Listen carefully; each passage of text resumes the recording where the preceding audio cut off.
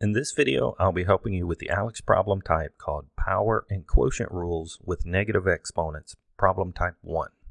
We're asked to simplify this expression using only positive exponents, and I can see that I have this parentheses with the power on the outside, and I know that this has the effect of multiplying all of the powers inside by 3. So I will start by looking at the 3 that's currently inside the parentheses. It has an exponent of 1.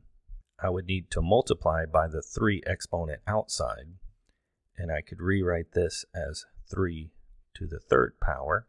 Then for the p minus 5, a power on the inside and a power on the outside will get multiplied to be a p minus 5 times 3 minus 15.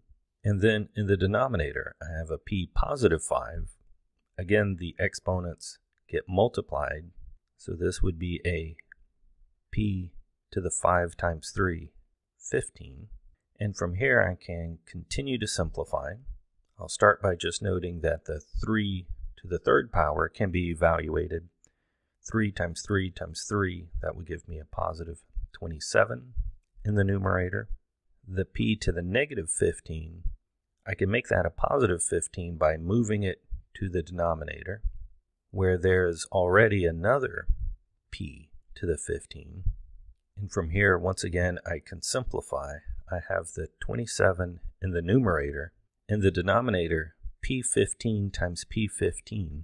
When we multiply with the same base, we keep that base, p, and add the exponents, 15 plus 15, p30. This is simplified as much as possible, and I have only positive exponents, so this would be our simplified expression.